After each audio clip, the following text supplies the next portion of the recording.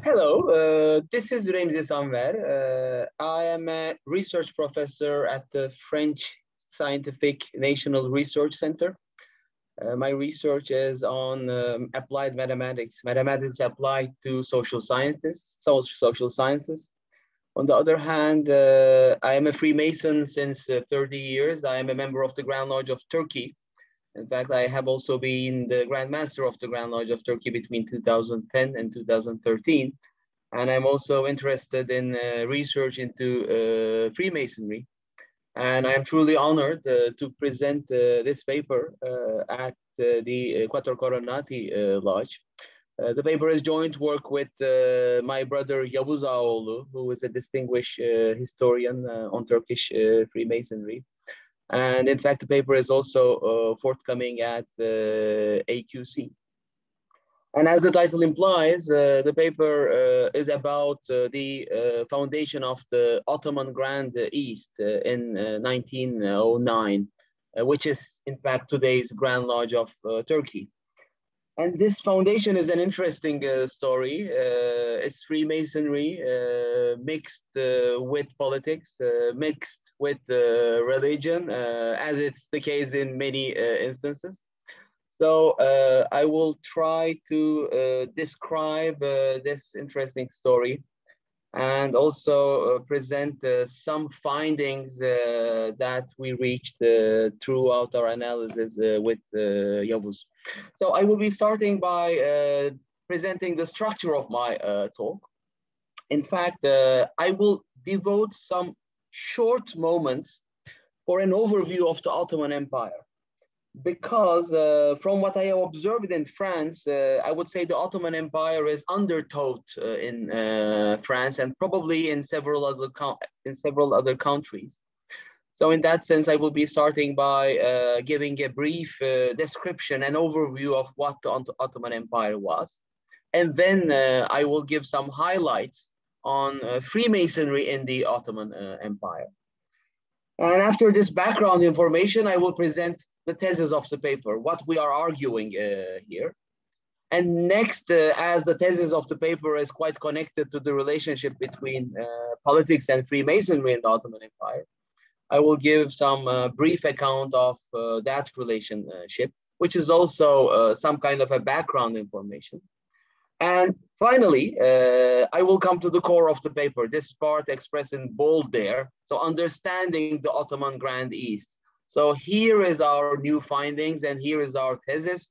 I will talk about the foundation of the Ottoman Grand East, about its founders, about the founding documents.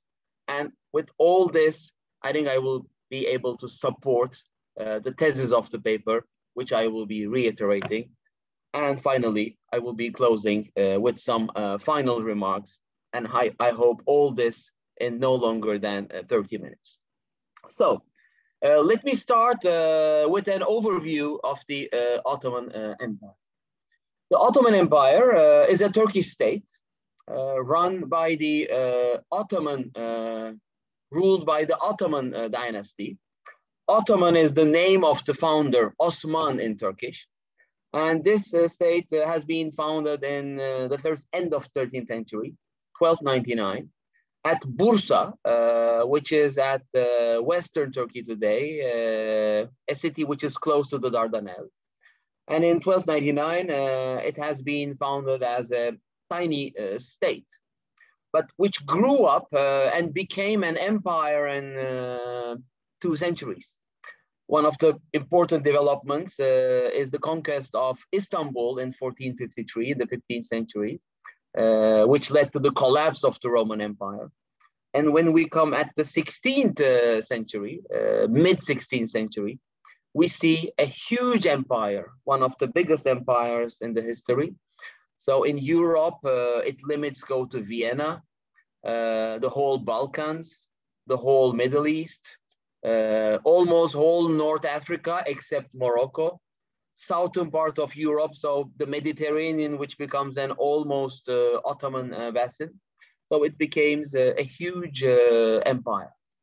And this empire, interestingly, culturally between the East and the West. So it's very influenced by Islam because the ruling dynasty, the Ottomans, are Muslim. Many parts of the population are Muslim, but it's also has its face turned to Europe, relations with Europe. And it should be noted that its capital, Istanbul, since the 15th century, was the capital of the Roman Empire.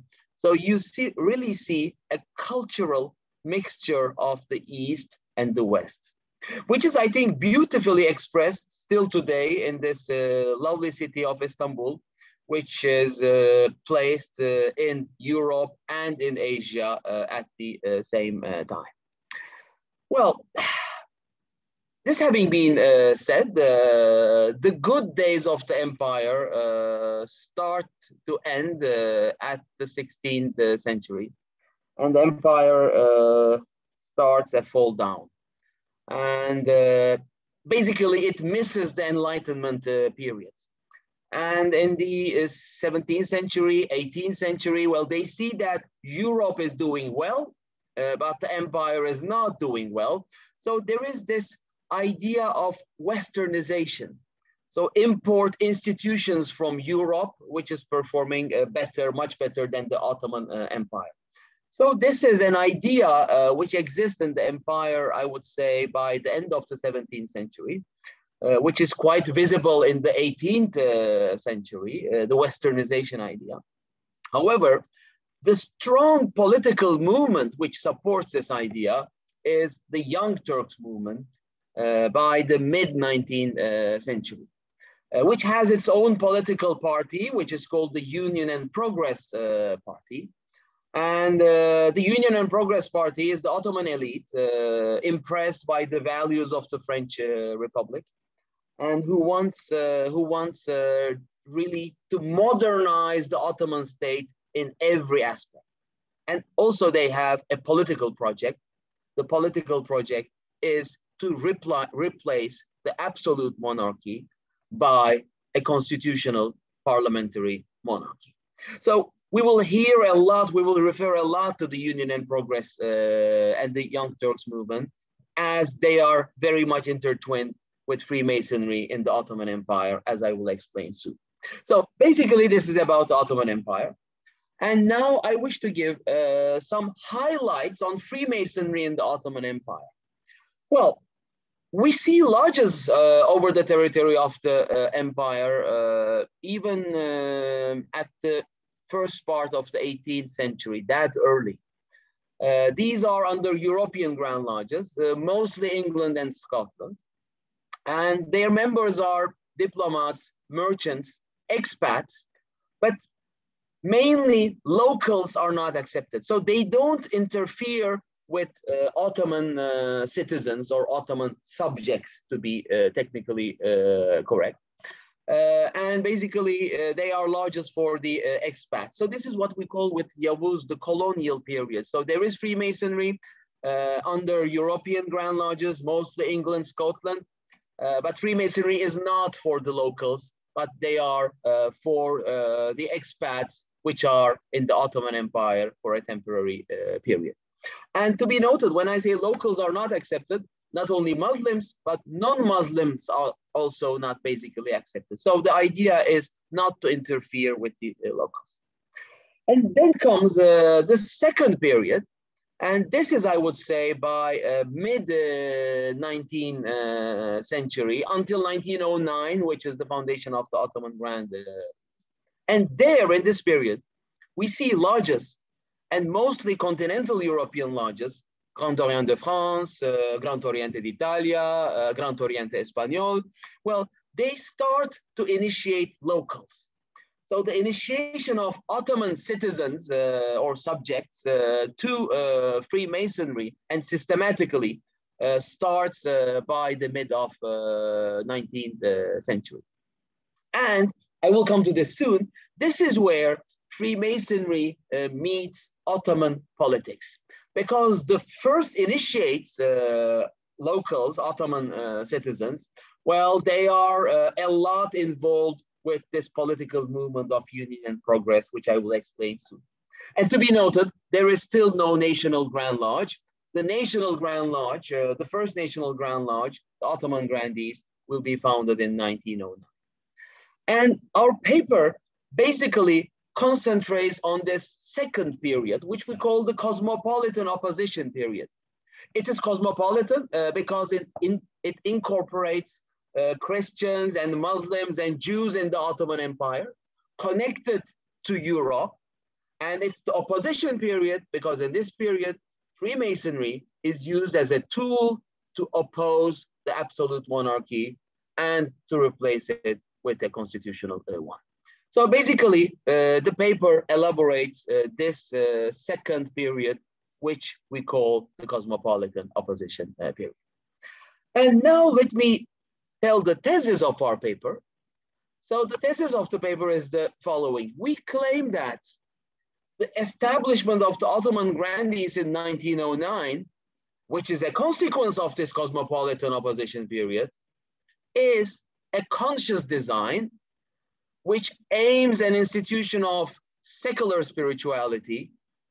And this is a project whose roots is not purely Masonic, but also is in the political environment of the Ottoman Empire. So this is what we will be arguing. And for the rest of my talk, I will try to elaborate these arguments to support this thesis.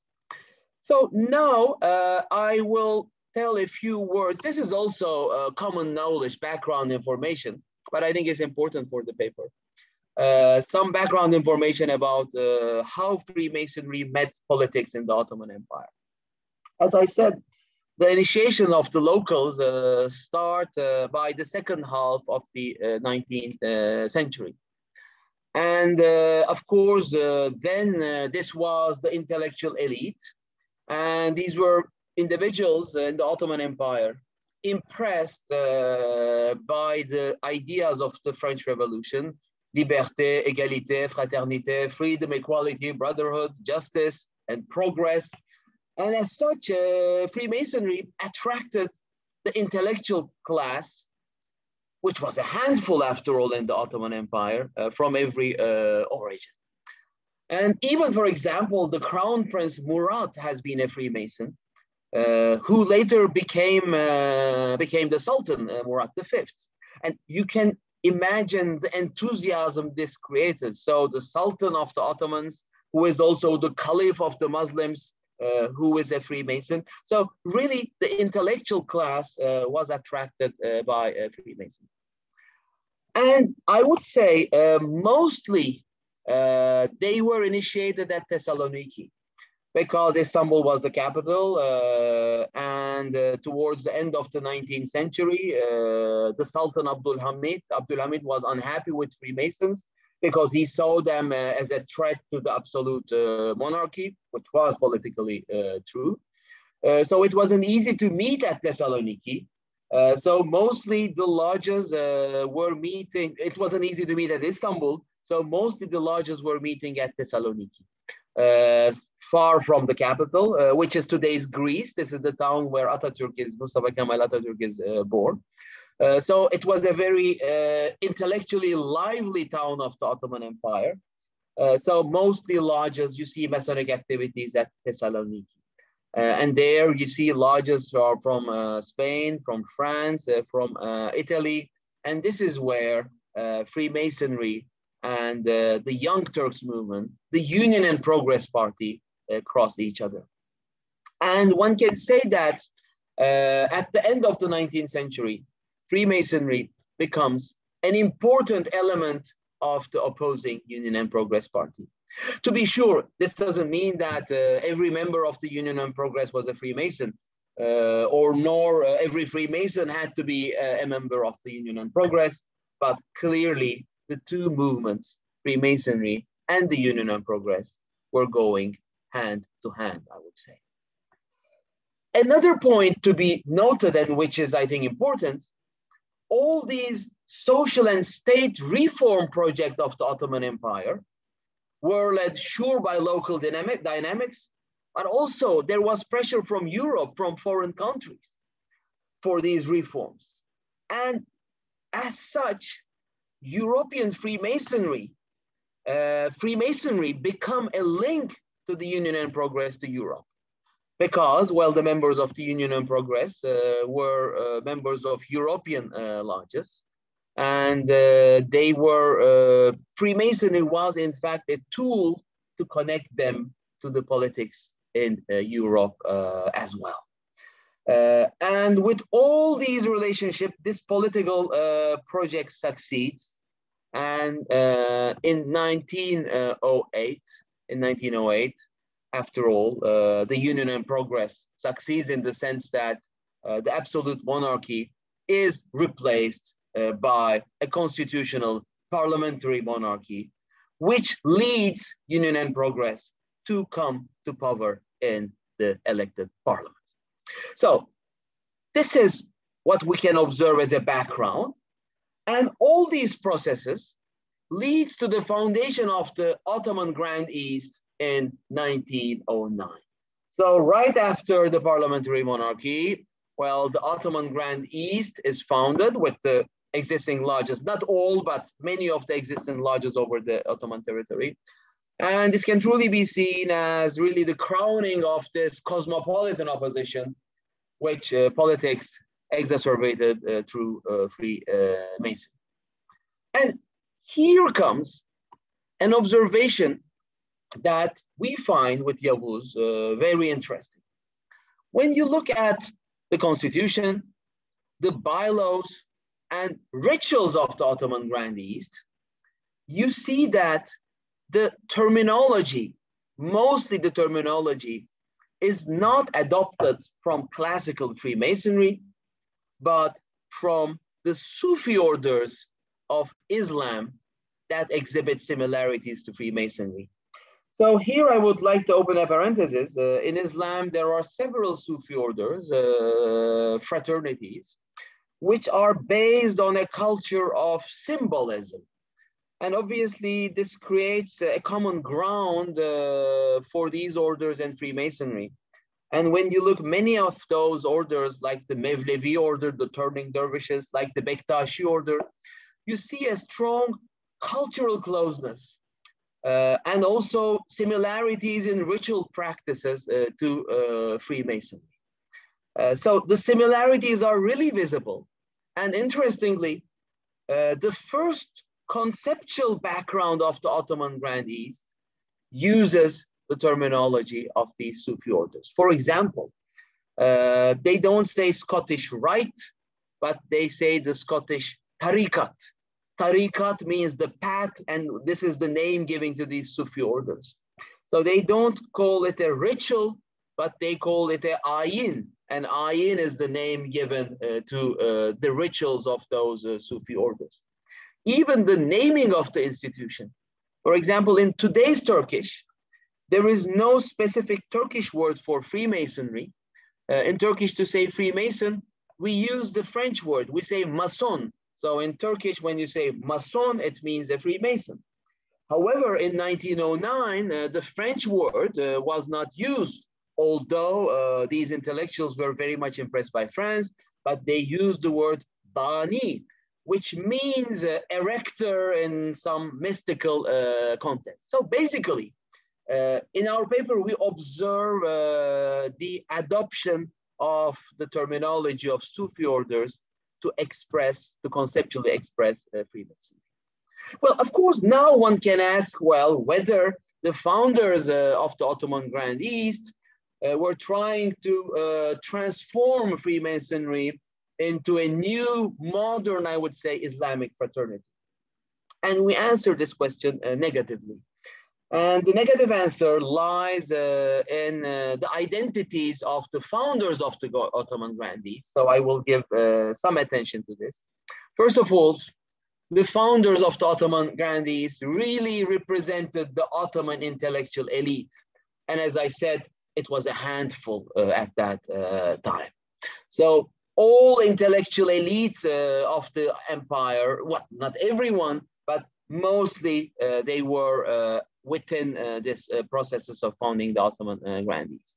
And all the founders, they were experienced Freemasons, raised in different European Grand Lodges. They knew what Freemasonry is. So when you look at their story of initiation, in which lodges they worked, you can clearly claim that they knew what Freemasonry is.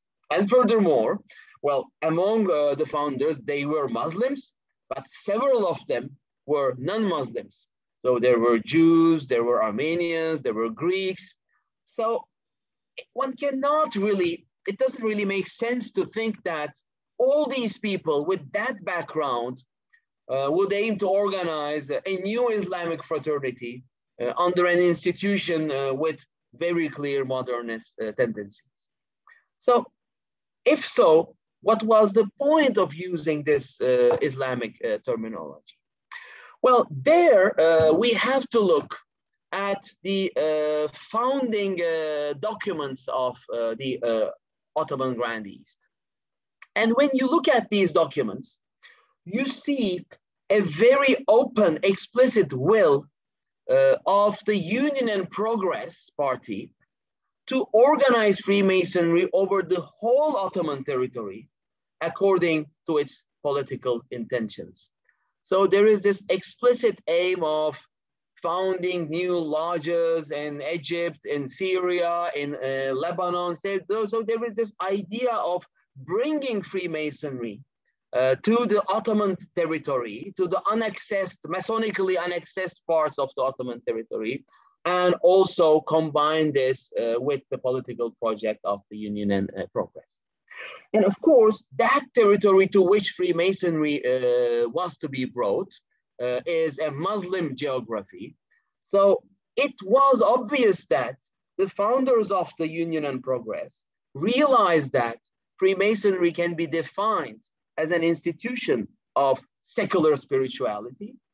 And if it is expressed with these terms of the Islamic fraternities, which the local people already knew, well, it will be much more welcome in these parts of the world.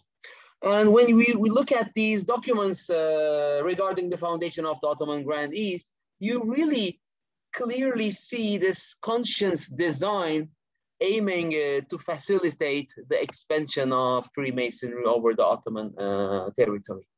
Well, there is a beautiful book by Thierry Zarcon, Le Croissant et le Compas, The Crescent and the Compass, where it gives examples, it presents instances, not only in the Ottoman territory, but in the whole Muslim geography, where Freemasonry was first received through this Sufi orders.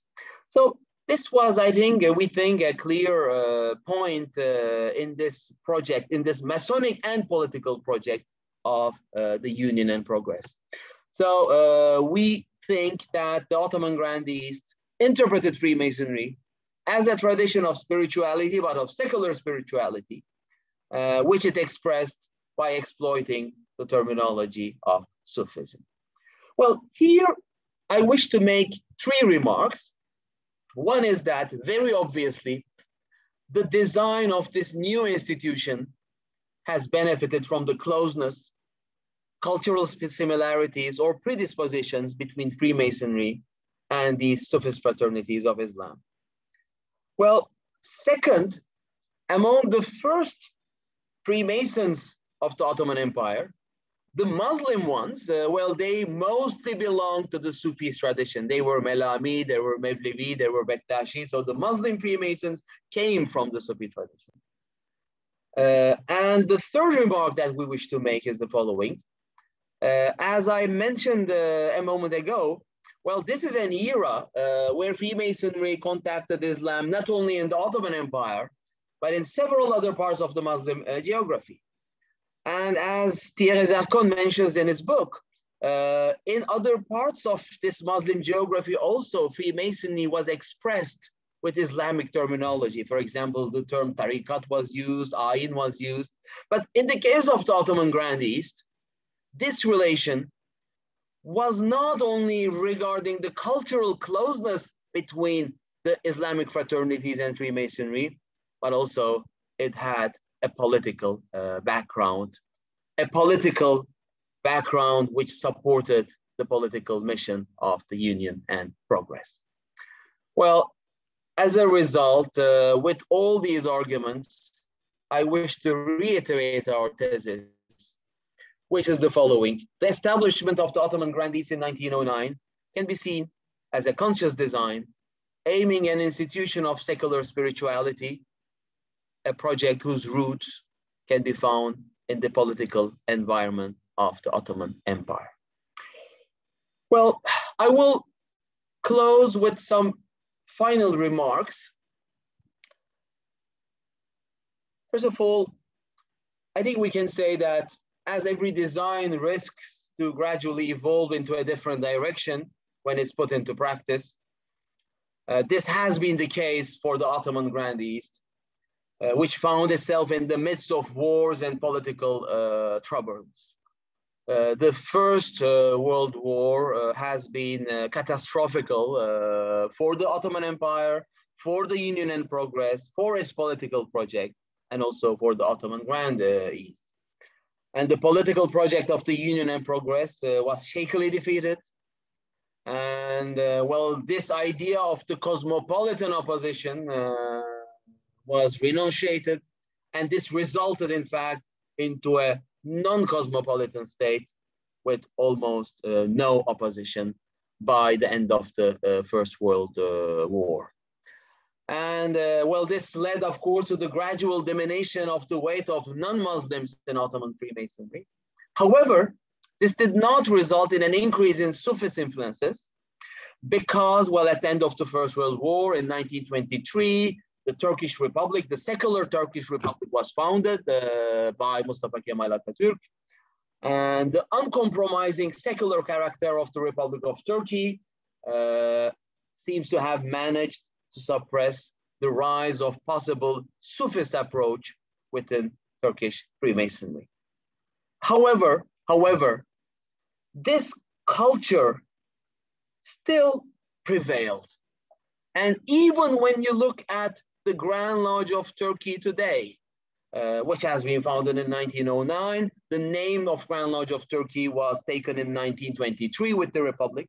And even when you look at the Grand Lodge, the culture, the Masonic culture of the Grand Lodge of Turkey today, within the secular picture of today, you still see what we call with Yavuz a kind of shy Sufism, which is inherited to the cultural codes of Turkish Freemasons.